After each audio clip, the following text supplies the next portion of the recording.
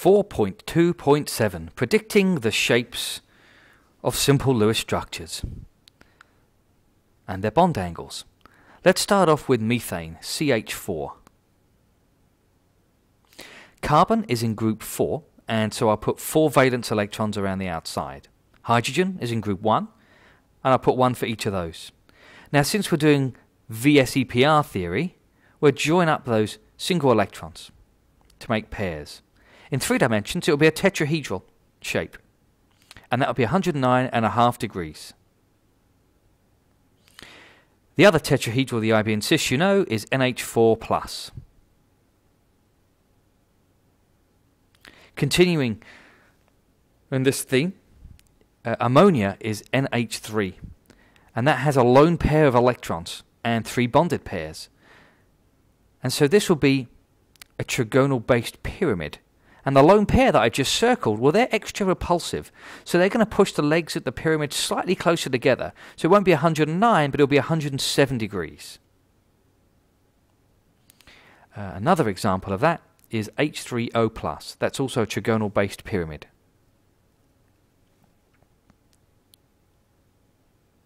Another way to do a Lewis structure is to add up the valence electrons. 1 and 1 and 6 for water gives you 8. Divide that by 2, that gives me 4 electron pairs. Then I draw out the atoms as needed and make sure I've satisfied the octet and the duet rule. So water has 2 lone pairs. Both of those are extra repulsive, and so they force the legs of the water molecule together. The shape is a dog's leg, or bent, and this new compressed angle is 105 degrees. The previous ones were 4 charge centers. Let's look at 3 charge centers.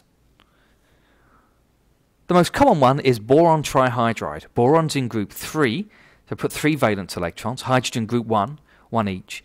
Now you'll notice that boron's weird. It has a stable sextet. It's stable with 6 electrons.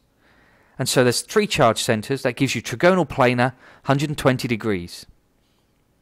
Ethene also has 3 charge centers on each carbon, gives you 120 degrees.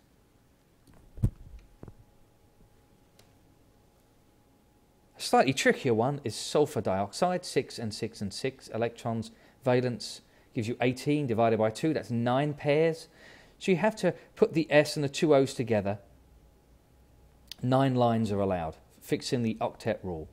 These 2 oxygens are pushed down by this lone pair here, giving you a bent structure to kind of look like this shape. Oops, I forgot the 2 lone pairs on the oxygen. Not to worry. So those were 3 charge centers. Let's look at 2 charge centers. Classic example is carbon dioxide. I'll draw that out. That is a linear molecule. 2 charge centers, 180 degrees. Ethine, again, 2 charge centers around each carbon. Okay, let's have a little bit of fun. We're into the world of half-life. There's a tetrahedron here. The neon lights represent the bonded pairs. This could be methane or the ammonium ion. Let's throw off a melon, and now that could be ammonia. At the top, there's that lone pair, so the bond angle would be reduced from 109.5 down to now 107. Throwing off another melon, this could now be water. A bent or dog's leg shape. There's a lone pair here, extra repulsive, a lone pair there, extra repulsive. 105 degrees. Running along to our 3 charge center model, this could be boron trihydride. The central tie is boron, and there's 2, 4, 6 electrons around the outside. Boron stable with 6. 120 degrees. Let's run along past the higher level stuff. Jump up here to a linear molecule, carbon dioxide. You can see the flashing blue are the electrons. That's the carbon in the middle. The baseball bats are the bonds. He doesn't look very happy about it though. Let's go for a swim.